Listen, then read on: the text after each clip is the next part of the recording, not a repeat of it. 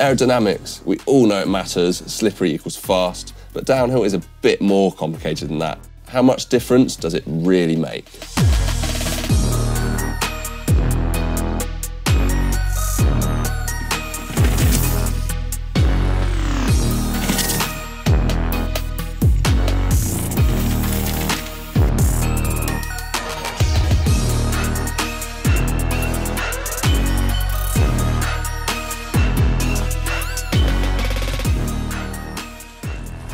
But before we get into that wind tunnel, let's have a brief look at the complicated relationship between downhill and aerodynamics.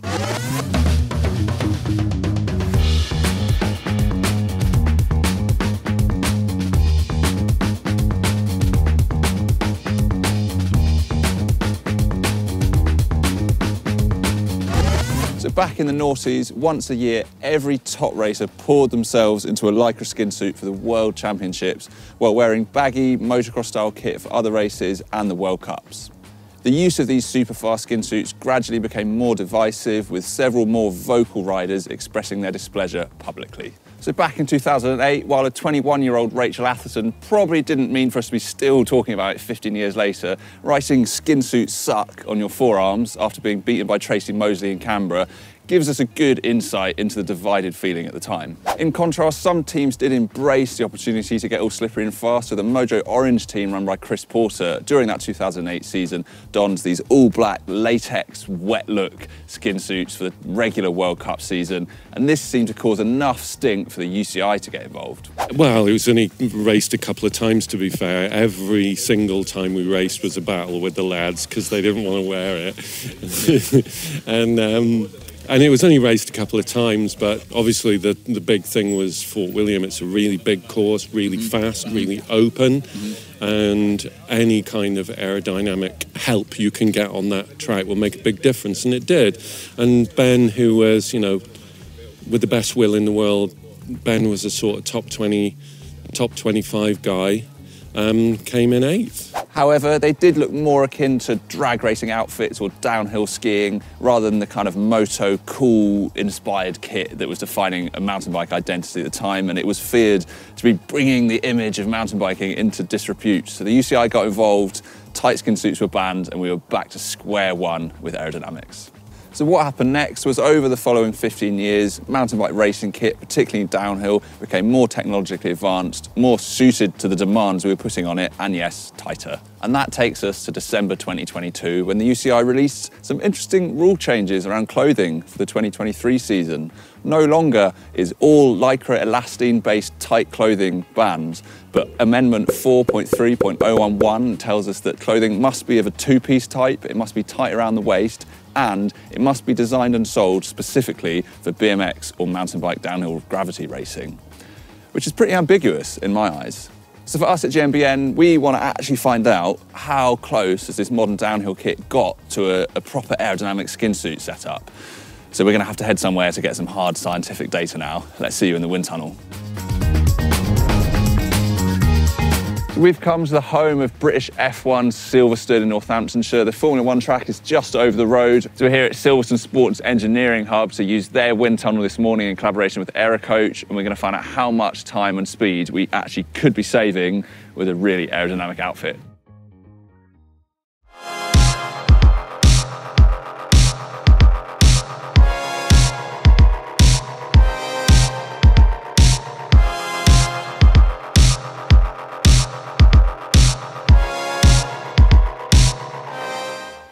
We're going to be testing 3 outfits at Silverstone today. I've got the sort of baggy clothing that most of us, realistically, that's what we're riding in on a day-to-day basis. We've got a really tight kit, kind of what people are actually racing World Cup downhill in these days. And we've also gone all out. We've got a modern cycling skid suit. We've got an aero helmet. I've got overshoes, and we're going to get as aero as we possibly can.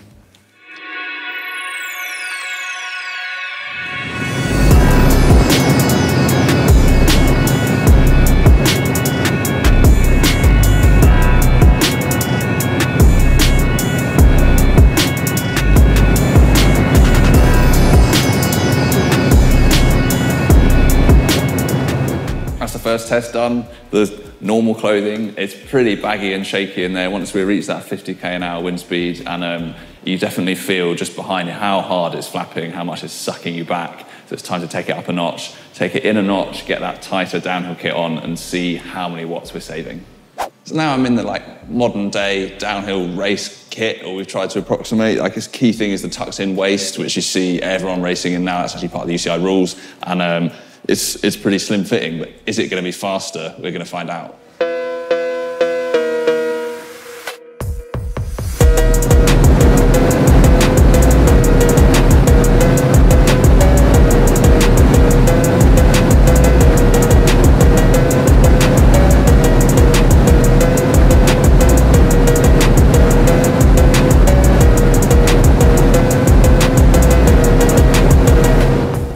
To find out the real differences with that outfit. It feels much sleeker, more aero, but why we're here is obviously to get the science to tell us exactly how much faster that was, because it feels fast, but now we've got to take it right up to the most aero kit that I've got. So I'm going to chuck that on and see how fast we can get going. This is the outfit I've certainly been waiting for. Maybe not the one that you guys wanted to see on the channel, but it is hopefully going to be really fast. It's a proper time trialing suit from a local company to us in Bristol. I've got special overshoes as well. And the texture of these triangle pattern on the shorts was actually something developed here at Silverstone in conjunction with the manufacturers. So hopefully it's going to work out super quick.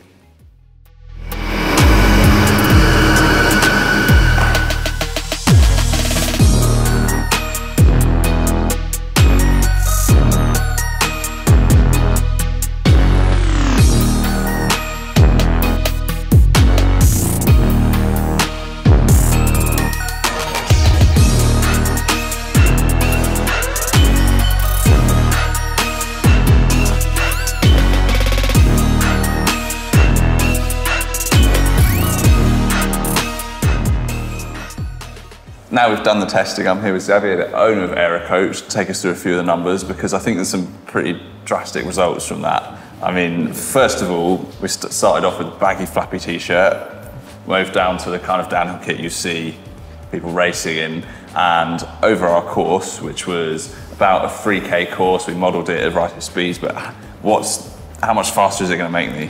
In terms of a speed increase, about 1 kilometre an hour faster.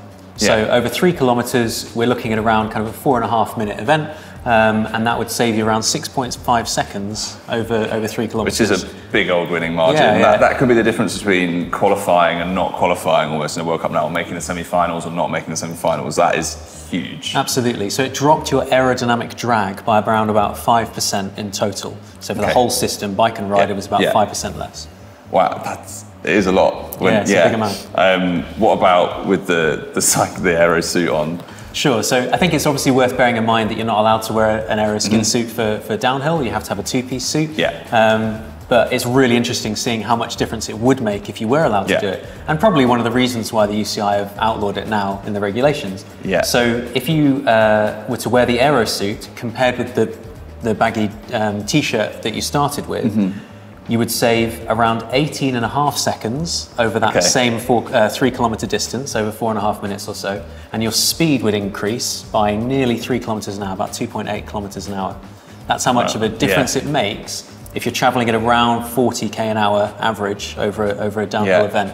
And it's amazing how much, because obviously if you think that's not going to be a difference that we can actually make over all of the riding, because there's so many other factors, but it just shows what difference it will make in all the tiny little places that will add up cumulatively to be quite a lot of seconds. Just on every point there's obviously drag, and you have to marry that with your braking and pedaling and everything else, but it's just going to bring you up over the whole run. Exactly. Which is super interesting. So it'll obviously be different if you have a section that's at, let's say 80 kilometres an hour, but not very long, which brings your average speed up. So we're just modelling something that is effectively an average of 40k an hour slowly downhill the whole time of what we'd see. So you're probably not going to see this in the real world, but the differences are still pretty massive. And this was taken as an average between the two positions, right? With my aero tuck and the just general riding position, because we're trying to kind of account for the balance between what you'd be in a downhill run. Now, the one I want to know about, because obviously this is something that you can't really do, and it's not practicable to wear this helmet, but we've got the time trial helmet. I'm expecting this to be quite a lot, because you're not tucked over in aero position, it is poked up in the air. What was the aero helmet compared to the rest? So if we take the aero helmet and we compare it to just the normal full face helmet, you're reducing your overall drag of the whole bike and rider by about 6%. Now remember, that was similar to what we saw between the t-shirt and then the full race kit. Yeah. That was about 5%. Yeah. So just changing your helmet saves nearly as much as the entire kit that you were wearing from those two runs. And that was obviously the fastest setup we found overall. So with the skin suit on and the overshoes and the helmet, your total drag dropped by about 19%, which is crazy, and you're saving about 27 seconds over that 3 kilometre, 4.5 minute model difference. As I said at the top of the video, downhill is a complicated sport, and that wind tunnel testing can only tell us so much. Consider the ebb and flow of a race run, where the differences are made. Simply slipping through the air faster might not get you that win. The braking points would shift backwards up the track. Every corner has a maximum speed, and clearly airspeed isn't the only factor, but it does make a difference. Let's take it outside into the real world and see how this stacks up. So it's time for the first run. I've got my baggy clothing, and we're aiming with this just to control as many variables as possible outside the clothing. So I'm just going to be taking it chill, no pedaling on this, just roll down, try and hit every braking point the same and stuff like that, and just see the speed that I get from the clothing. So it's time to crack on.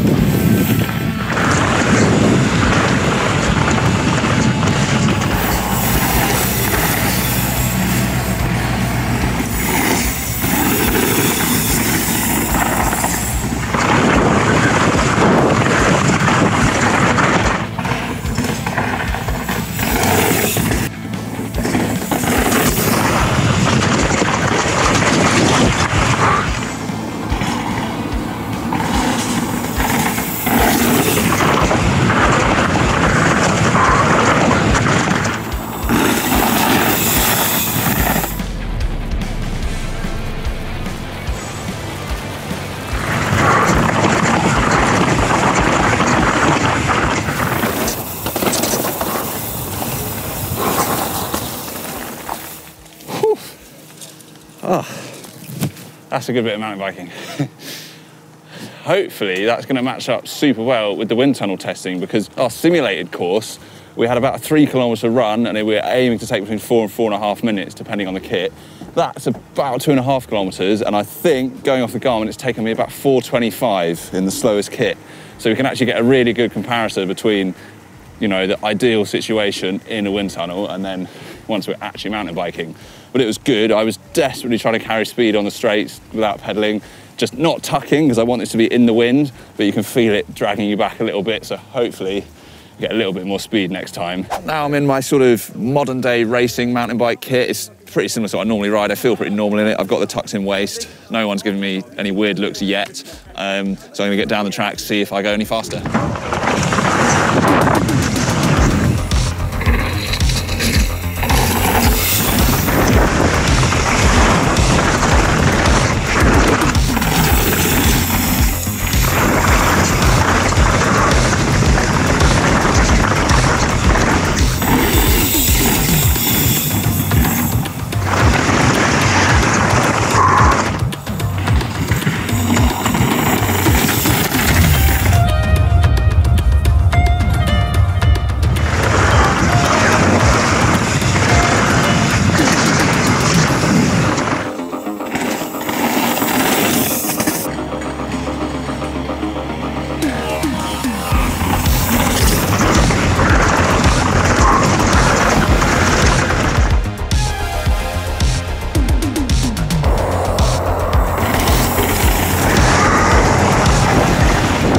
Just on my run the more aero kit, and it does feel a lot faster. I mean, I'm trying to ride consistently in terms of, like, I do know this run really well, so it's, you kind of control for that, and it's just the kit. And just going along all the straights, you feel zippy, and I was carrying so much more speed. There was a couple of jumps that I did that I couldn't do previously, and you just have a little boost, which is, I'm surprised that it was so much better. So I can't wait to put the skin suit on and see just the wild gains we're going to get from that. Wow, the moment of truth is here, and that's about as much uphill pedalling as I'm going to be able to do in this outfit. It's natural habitat. But we are at a downhill venue, and that is the point of the video, so hopefully it's fast.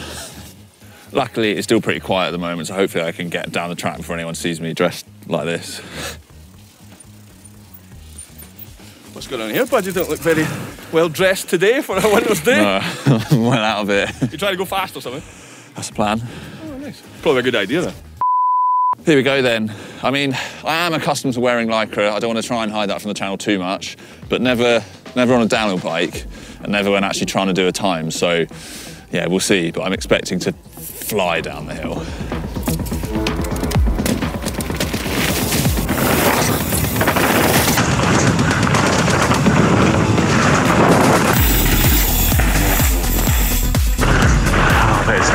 I'm basically in full cross-country kit, doing a downhill run.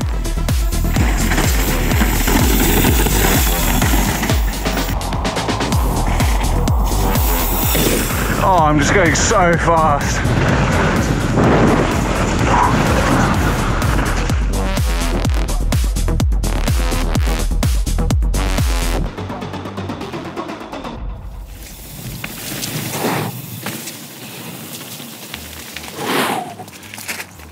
Oh, I survived, which is always a little bit in jeopardy. So that's the first thing. But God, that was cool because it's so slick out there. It is hard to go fast, but I didn't go slow wearing this. It carried me through all the dead spots where before I was kind of like fighting because I wasn't on the pedals to try and carry speed. And with the skin suit, I didn't really worry. I just kind of rolled over everything, which was really cool. That definitely felt way quicker, but the numbers, which is what we're here for, and they don't lie. So let's go back to the shed, have a look at everything, and work out exactly how much time we did save. So we're back from Bike Park Wales, and the headline figure is that, as we hoped, the kit does make a difference. So in my baggy kit, it was 4 minutes 24 on the run. On the tighter downhill kit, it was 4:19. And in the scary and slippery aerodynamic skin suit, it was 4 minutes 13. So it's really pleasing that actually the results that we kind of hoped would happen actually did come to fruition. And I try to ride, you know, as consistently as possible and just make the clothing make the difference, but we have to acknowledge how the outfits make you feel does impact on your ride. Like I'm slipping through the air faster in that skin suit, but I felt a lot more exposed and scared. So I think it would be really interesting to have pads on underneath a skin suit, learn how to get up to speed in that, and I imagine you would go even faster. So it's testament to actually how much difference it did make that I could ride in this outfit for the first time, feel tense and scared, and then still go fast. So where does downhill go from here? As we've seen the way the clothing's already progressed and the tests that we did, there are gains on the table and they make a difference out in the real world. Now, other cycling disciplines have been focusing on pushing that aero envelope for years. So to talk about some of the gains that might be able to come across from road and track cycling and how to implement them, I caught up with the Ineos Grenadiers performance engineer, Dan Bigham. So his experiences in time trialling, breaking the world hour record and optimising the performance of those Ineos riders in the Tour de France means he's the perfect person to speculate with. Hey Dan, thanks for joining me. First question, knowing what we do about how important the kit is, but it has to be practical and appealing to downhill riders as well. What's the first place that you would start and what game would you make? There's probably two ways of going about it. So you either want to reduce the frontal area, which would be like keeping a low head, which is like your equivalent of a time trial low head position tuck, or you want to reduce separation by basically getting more pressure recovery behind the back of the helmet, which is when you have like a longer tail, which, okay, time trials sort of moved away from, primarily because the tuck became a thing. But if you can't hold the tuck, then you want to optimize the shapes. So you want to reduce separation, reduce the pressure drag on that surface. So given a lot of the time it's not possible to hold an aero position and reduce that frontal area, could we be looking at surface structures, for example? The UCI have done well to ban in the world of road cycling, but if you've got complete freedom, then surface structures that create turbulence or vortices, then you could really help to keep flow attachment. It's really common in motorsport. There's loads of things you do, from like trip tapes through like vortex generators. It just can be like a delta profile sitting on a leading edge, and that just creates a lot of turbulence in the boundary layer, then keeps the flow attached. So that could be a really interesting, easy one. So considering those one-piece skin suits are still banned and the UCI specifies the need for a helmet peak, so we can't use those aero helmets at the moment, I would love to implement Dan's other suggestion, the use of surface structures and baffling. So these pass that cool test. They're not going to impact on your safety and handling. They're not going to compromise the structural integrity of a bike frame. And my understanding of it is that there is still leeway within the UCI rules to implement this sort of thing. So you have those sort of arrows and bumps and other aero baffling textures on your arms, on your legs, wherever there's a sort of body hitting the wind, we can get that on the bike and find a little bit of extra speed. So in this video, I wanted to bring a bit of insight into how important aerodynamics is in downhill and widen the conversation to acknowledge just why the development has maybe stalled a bit in the last 15 years, but it seems like the gains are there on the table, so we need to get in quick before the UCI ban even more. Thanks for watching, everyone. It was really cool. I really loved getting in the wind tunnel and all of the other testing we did and just being able to think about the topic for this video. So if you enjoyed it, do let me know. Give us a like and a thumbs up. And there's so much more to explore. Maybe in the future, we'll get one of the other presenters dressed up in spandex and see how fast they can go. But we'll see you next time.